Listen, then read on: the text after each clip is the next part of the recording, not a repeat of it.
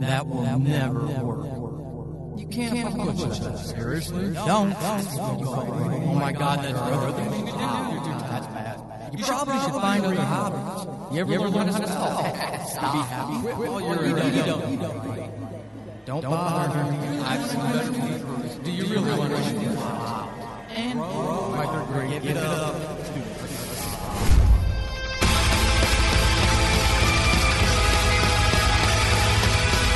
Welcome to Horrible Writing, the rawest, most candid, in-your-face writing show on the interwebs because none of us have time to suck. Let's do this.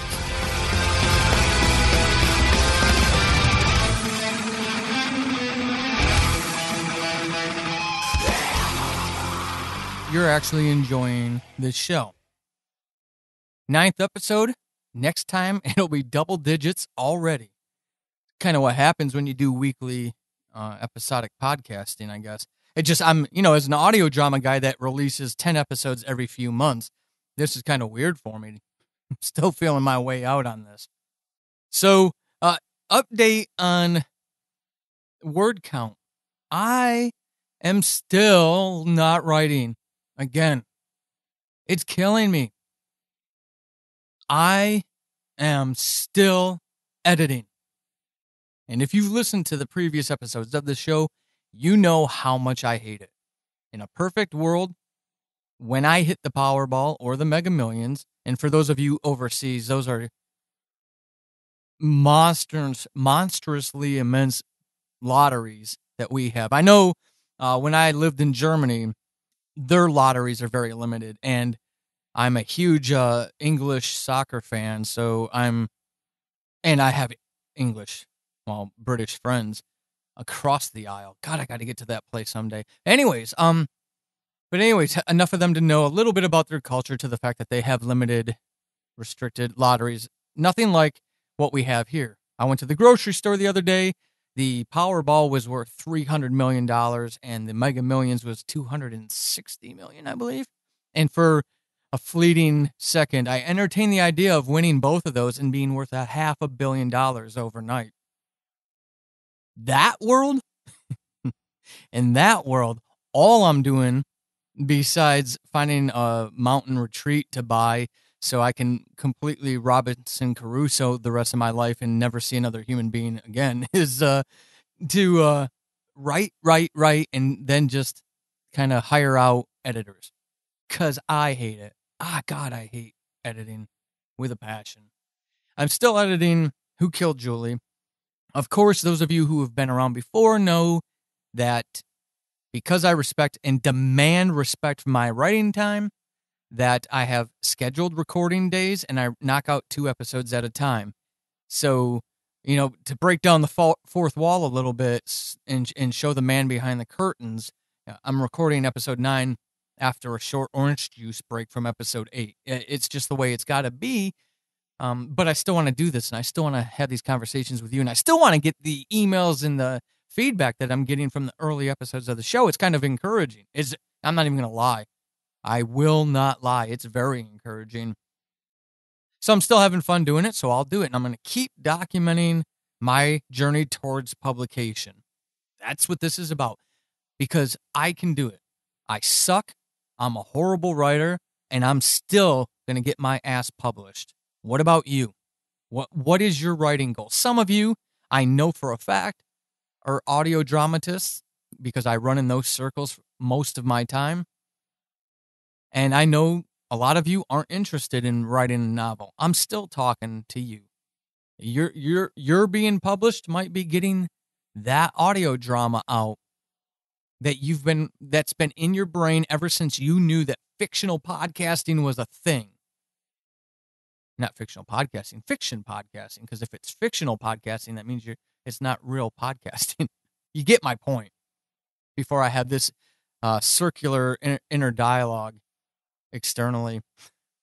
So whatever your writing goal is, when I say I'm encouraging you toward getting published, please know I understand all of us are different. Whether that's getting that audio drama series going, even getting it published, publishing the 10th series of it, putting together a book of your own short stories, finishing a short story, writing a poem, getting that screenplay done so you can send it off to someone. Whatever your goal is, you're going to do it. You're going to suck less each and every day you work on it, and you will get that goal. Why? Because I'm talking to the people who are passionate and serious. If you've got the passion and you have the discipline and the dedication, you're going to get there. The only thing that is going to stop you is you. Now, what just happened in that silence? What's happening in this silence? When I said that, what did you do? How did you react? Because that's the only thing that's going to stop you. If you made an excuse in that silence, I'm going to call you to the carpet. That's a military term. I don't know if you civilians use that or not. Being called to the carpet means that, you're kind of in trouble with the boss and you got to go stand tall in front of them. That means at attention. That means you're getting your ass reamed out verbally. You're in trouble. So I would call you to the carpet if you filled that silence in with an excuse. I'd take a coaching approach first and encourage you and highlight your strengths. And then we're going to go reattack. And if you come back with another excuse, then you're getting yelled at because you can. The only thing, it's 2017. It would take an extreme example for someone to convince me that you can't be that person. If you've got the dedication and the drive and the passion, you're not going to convince me that you cannot reach that writing goal because of, it's you. If you don't get it, it's you. Even if your writing sucks, even if your writing is horrible, like mine, you're still going to get there because you've got the dedication, the drive, and the passion to improve every single day. And that's not a platitude. Not at all. We're going to talk about that stuff in some episode. So today, episode 9, I want to start talking about thinking. I talked about that in episode 8 a little bit when we talked about the closet of inspiration, people not envying us as creators. Because how do you come up with all these stories? And, it must be so cool to be able to do this. And they don't understand that the place that we draw that inspiration, those ideas from, is the same place where we personally tuck away our demons. Because it's those demons that we draw on to create vivid storytelling, the brave storytelling that I want to consume. So we talked about thinking a little bit. I want to really hit on it in this episode. I noticed something the other day. I live in Washington State, a little south of Seattle. This time of year, it's way too hot for me. But, we got into the 90s for 3 days in a row now, and that's driving me nuts. Up until the end of July, we hadn't gotten over 85. It was nice. Most of that time, we were in the 70s in the summer. Beautiful. Anyways, so it's absolutely gorgeous in this part of the world this time of year. Blue skies, green, mountains, volcanoes. It's a gorgeous place to be. In my neighborhood, when I walk a certain route, and I've got dogs that I absolutely adore, I'm walking the dogs. It's during the day. I need a break from the office, so I get out and I stretch and I physically, I get the vitamin D and I get the blood flowing a little bit. So I get away and I take the dogs on a walk, and it's about a 40-minute walk. And I come up past this school that we've got at the top of the hill, back into the residential area, back down the hill towards where our house is. And on this particular road, I have an absolutely unobstructed view of Mount Rainier. If you don't know what Mount Rainier is, Google it. You can see what I'm talking about. That monstrosity I can see from our neighborhood. It's 60 miles away, roughly, but I can still see it very clearly. Obviously, when you see a picture of it, you'll know because it's a massive volcano, dormant volcano, but I can see it, and it was beautiful. And it was just, you could see the range approaching, the mountain range approaching Rainier from both sides, and it was very transcendent, very spiritual moment for me because it elevates me above the mundane reality of my daily life of teaching. And that's what I do for, so I can eat and pay a mortgage, is I teach. This writing thing, pipe dream, bucket list, I'm still going to do it though, right? And then maybe make a maybe be able to go out for chicken wings with my wife at some point. But in that instant, I had an epiphany that inspired this episode. I've got the dogs in one hand, 2 dogs, 2 leashes, because I'm too cheap to go buy one of those combined leash things where they've got multiple branches off of one leash. I'm not going to buy that until these leashes rip, because I'm, fiscally responsible. I'm cheap is what I'm saying. But I noticed in that instant, I noticed something. I'm out on an absolutely gorgeous day. It was probably 70 degrees, 75 degrees that day in the summer. I'm in a t-shirt. There's no humidity. I mean, it is the perfect weather. I'm not sweating, but I still have the sun, and I still have this beautiful open blue sky, and then this dormant volcano that is 80% still covered in snow at the end of July, and I'm still on the clock at work, but I have the flexibility in my job to just get up, walk away, and go walk my neighborhood. People would kill for that opportunity, and I have that. And all I could focus on was how stressed I was. All I could focus on was the fact that my mouth was tight, that my throat was like exhausted tight, because that's where I carry my stress. Not because of my job. I mean, it's part of it, right? Jobs are demanding, but I enjoy my job. If I had to do anything, this would be the thing I had to do. What I want to do is write for a living, but I'll do this until I can get to that point. But I was stressed because I had those 2 wonderful dogs in my hand that I wasn't paying any attention to, and I had just noticed Rainier pop up on the horizon because I was staring at my damn phone. Now, I wasn't just idly surfing through social media. I don't do that. I don't have the time to do that. I try to do it on Facebook personally a little bit, just to stay connected with real people in my life, people that I care about. So I'll scroll through real quick. But most of the stuff I even do on there, I have to do for either audio drama podcasting or writing. And it's not that I don't enjoy it, but it's not brain dead time. It's not a time to uncheck. It's business time. I'm getting work done. And that's the majority of my online time is work, with sprinklings of social conversations in between. And I really enjoy those, but they distract from the writing time.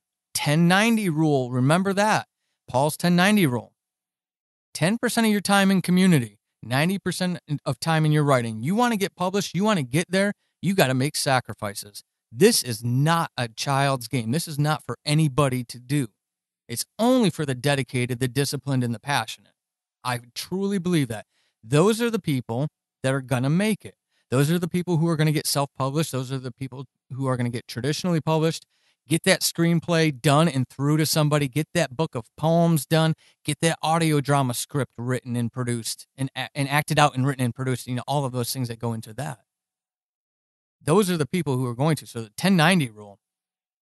I had been working all morning on my real job.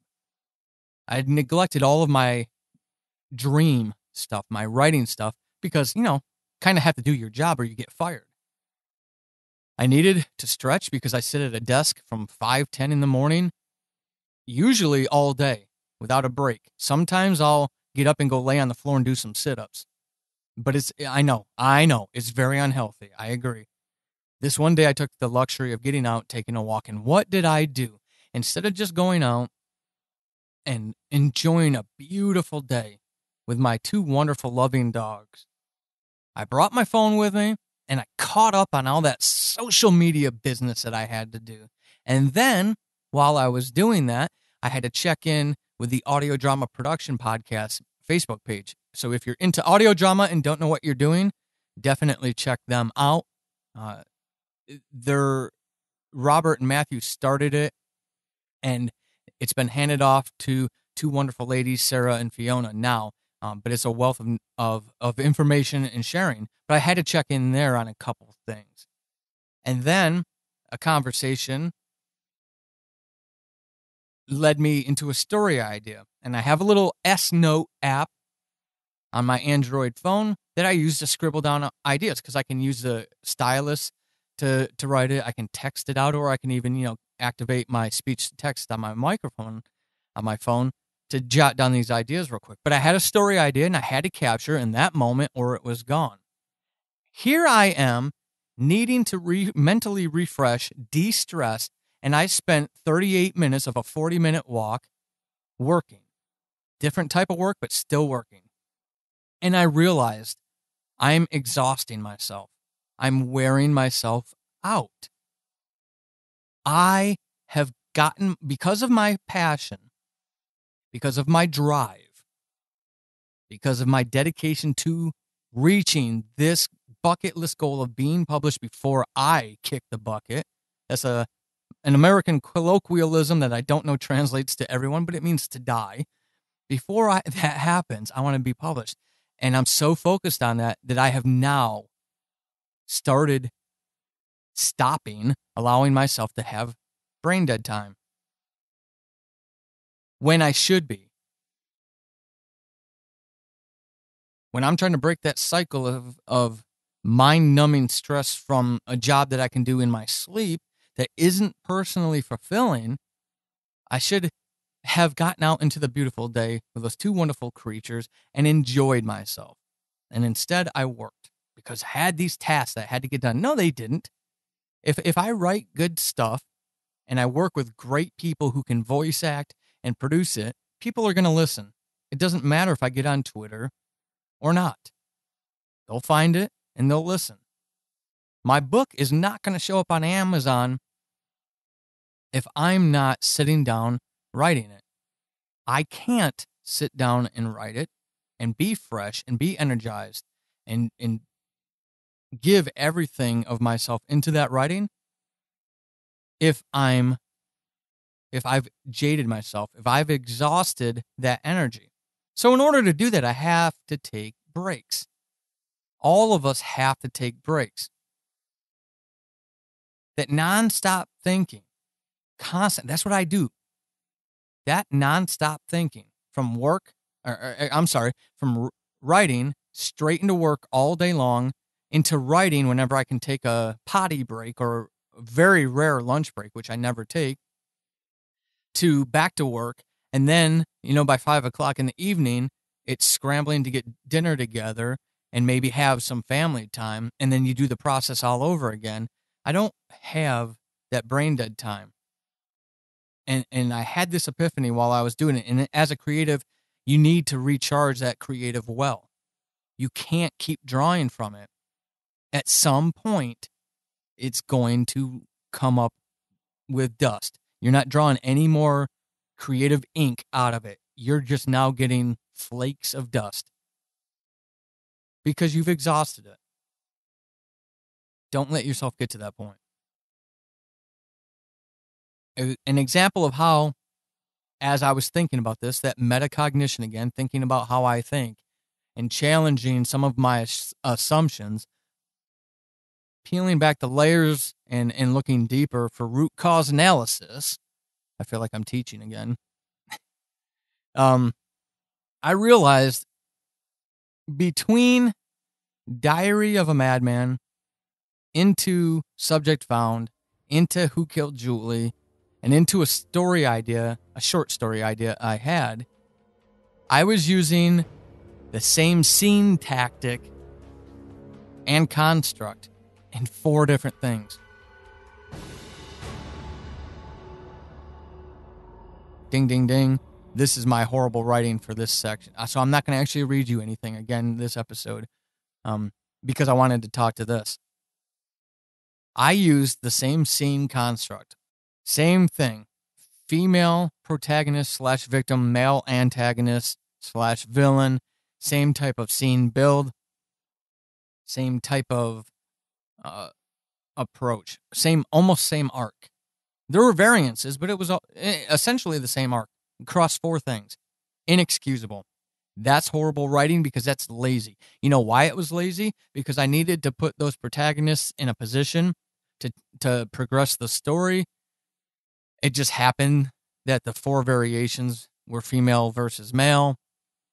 And when I had this epiphany and I started looking at my stuff, I thought, oh my God, Your well is now has officially run dry. You're now pulling up, little flakes instead of any creative ink. Congratulations, dummy. You've worn yourself out. So I've made sure that I've stopped doing that. Just little tactics like these walks.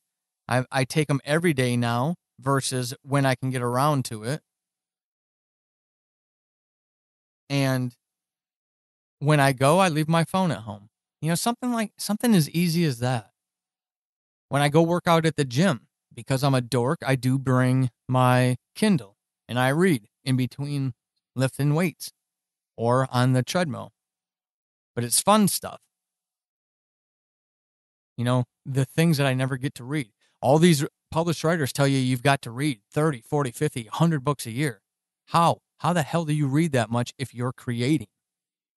I know I sure as hell don't. I get like an hour at night maybe before I fall asleep because I have this thing called life and a job that gets in the way.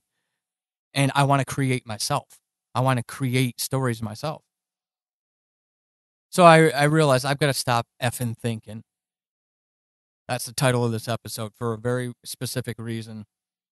So I want to challenge all of you. Don't be like Paul. When you get a chance to unwind and recharge, well, let me rephrase that. Do you? Do you give yourself a chance to unwind and recharge? Or are you constantly on the go? Because you've got all these things going on, and then you've got this thing on the side, this writing thing that you want to do very, very badly. You want to achieve this thing. It's important to you. Good. Recognize that. But also recognize how important it is to keep yourself fresh.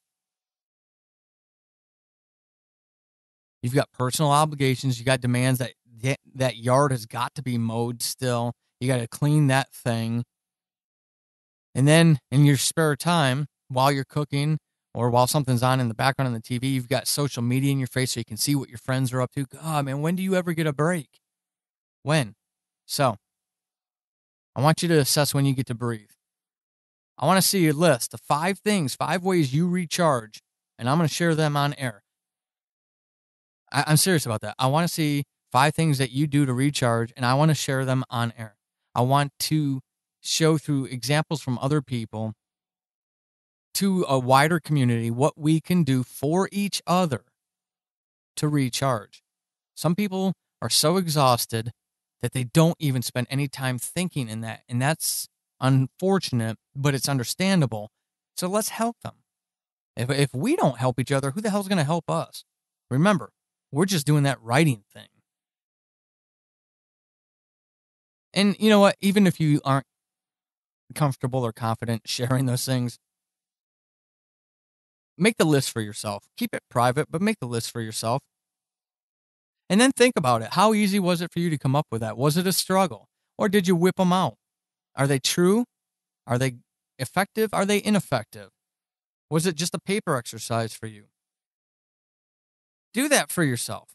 Take yourself that seriously. Take your craft that seriously. Take your time to invest in you. Because then you're fresh, your stories are fresh, and then we all win. Those of us who love your genre or poetry or are going to see your screenplay in film version, you enrich our lives. So let's pay it forward now and encourage you to take care of yourself. Make sure you give yourself that mental space. Give that creative well a chance to recharge and refill. It will run out if you don't. And I don't want that for any of you. All right. So I'm going to get off my soapbox now. You know why? Because I have to get back to work. And I have to get that done so I don't stress, so that maybe this weekend I can feel creatively fresh again and I can finish. My goal is by the end of this weekend to have completely finished editing Who Killed Julie for the last time, knock on wood. And I want to finish the last 70 pages of first round edits in my hopefully forthcoming novel. That's my goal for the weekend. Somebody hold me to it and check in on me to see how well I did. All right. Go take care of yourselves. Keep being epic. This has been Horrible Writing, and hopefully after this episode, you suck less than you did at the beginning. I am Paul Sading, your host extraordinaire. You can find me over on the Twitterverse @WritingHorrible and over at paulsading.com/horrible-writing. Until next time, suck less.